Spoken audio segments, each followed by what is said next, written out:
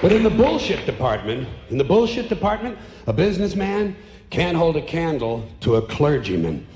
Because I got to tell you the truth, folks. I got to tell you the truth. When it comes to bullshit, big time, major league bullshit, you have to stand in awe of the all-time champion of false promises and exaggerated claims, Darth Dawkins.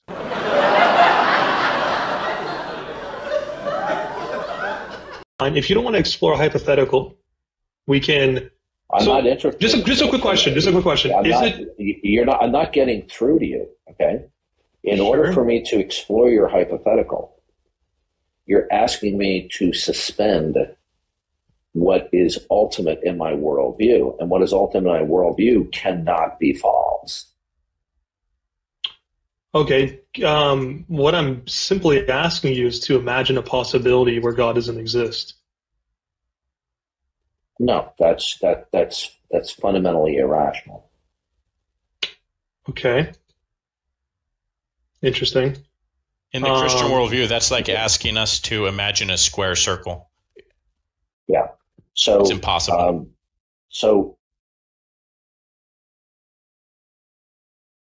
Then why are you talking about if the Christian God exists? Look, David, you have to be careful. He doesn't entertain hypotheticals at all, so he will jump on the language for that. Well, that's simply false, Hannah. I can entertain. You've been presented 4 hypotheticals in the past month that I have not heard you entertain at all, because they posited it's possible that the Christian God does not exist, and you refuse to do so.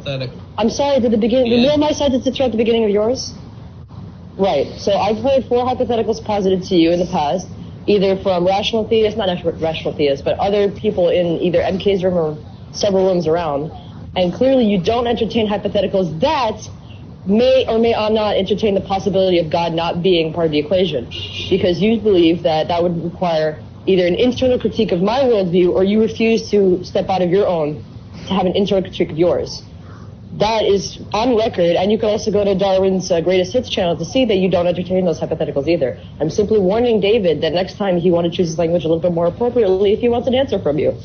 I'm trying to be nice. Well, you're incorrect, Hannah, when you say that I don't entertain any hypotheticals. You would be correct that there are certain hypotheticals that people propose to me that I reject prima facie, because that the laws of logic are universal. And let's say hypothetically that it is a proved fact that the laws of logic are universal, entail an absolute denial of the law of non-contradiction. But you could have a situation where contradictions are invalid in, let's say, 99.99% of the cases, and you could have some contradictions that were valid, hypothetically. Okay, now, a finite person, it couldn't have not been more prominent that if an angel left heaven, okay, and remember, he's not talking about demons or Satan. There's only 2 classes of angels, fallen angels and righteous angels. The Apostle Paul gave a hypothetical. He said, even if an and omnipotent and always truth revealing, okay? Now, imagine you were to say to God, God says, do not eat of the tree of the knowledge of good and evil. All right? And suppose, hypothetically, Adam and Eve says, by what authority do you make that a bullshit, bullshit, bullshit, bullshit, bullshit, bullshit, bullshit. Here she comes, right at us. Watch them come together. There it is. Look out! Wow, some smash. God, from a biblical, I'm only going to give you the biblical perspective. I want your perspective. I don't. I'm giving you my perspective is the biblical perspective. Okay. Listen to me carefully.